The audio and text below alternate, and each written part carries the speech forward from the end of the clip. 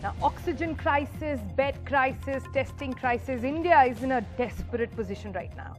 But is there some relief at least on the testing front on its way? Well, that's what we're going to tell you on today's program. So without any further ado, let's dive into our explainer. So of late, there have been several false positives, even false negatives when it comes to the RT-PCR testing in the country. There are several reasons for it. We've done a full FYI episode discussing that. But today, in middle of all the doom and gloom, let's bring you some good news.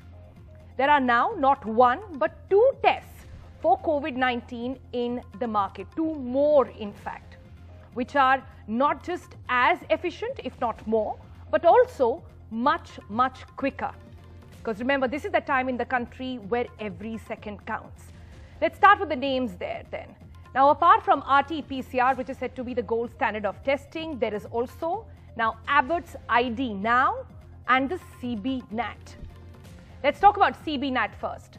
CB-NAAT effectively means the cartridge-based nucleic acid amplification test. It is based on the same tech as RT-PCR, basically a molecular amplification technique where the pathogens are amplified in number to be able to detect and identify that positive sample. The testing method for this is also the same. It involves the nasal and the throat swab over there, but the result much quicker. The CB-NAAT produces results in just about 45 minutes as compared to 20 hours really if it's a positive case for RT-PCR. Great, right? The efficacy and the efficiency of RT-PCR, same tech as RT-PCR, but much faster. But if you thought 45 minutes was fast, wait for Abbott's ID Now, which takes 5 minutes only to give a positive sample. That's right, 5 minutes only. That's how long it actually takes to take a pregnancy test in the country. Abbott has received emergency use authorization for the US Food and Drug Administration, the FDA over there, for the fastest available molecular point-to-care test for the detection of COVID-19, delivering positive results in 5 minutes, negatives in 13 minutes.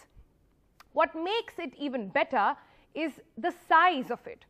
It is the size of a toaster, really.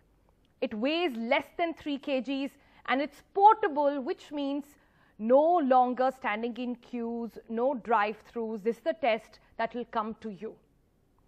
So now you must be wondering, what's the catch here really, right? Well, there is one, and it's the cost.